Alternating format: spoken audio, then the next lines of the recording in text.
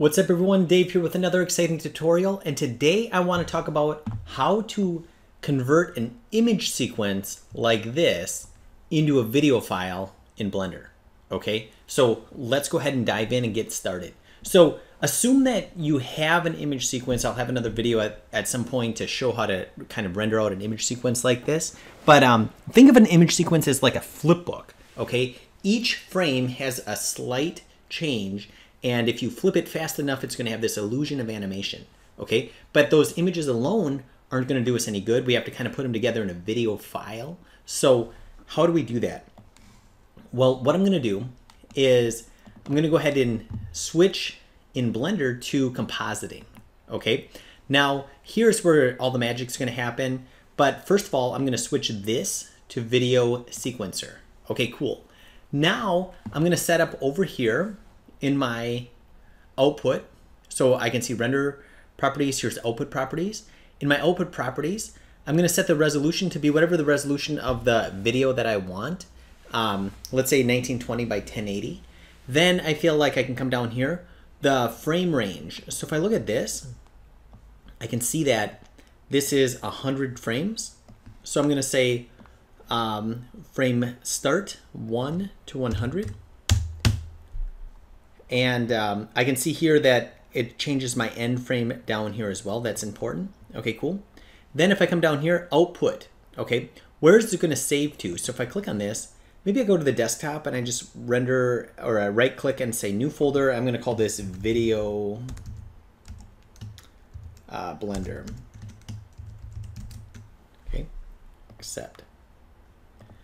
Okay, cool. That's where it's saving. I'll just hit accept. And I can see that it's, if I want to see this, I can bring this over like that, and I can see that it's saving in Video Blender. That's awesome. File format right now, I'm going to change this to be, you might think, well, I want it to be an AVI like video file, but that's really not what we want. I want it to be a video. So I'm going to do FFmpeg video. And then what I can do is click on an encoding right here. And here's where I can change it. So where it says container, I'm going to switch this to MP4 or MPEG-4. And then the video codec, I want to make sure that is H.264. Okay, that's pretty much it right there. Now, how do I bring in the sequence? Well, up here, remember I was on video sequencer. Now I can go to add, and I can say add image sequence. And if I click on that, I can go find it. Let's see, turntable, here it is. And I'm going to select the first frame, and I'm going to scroll all the way down here, shift select this. I want to make sure that end frame is set to, looks like in my case, 100.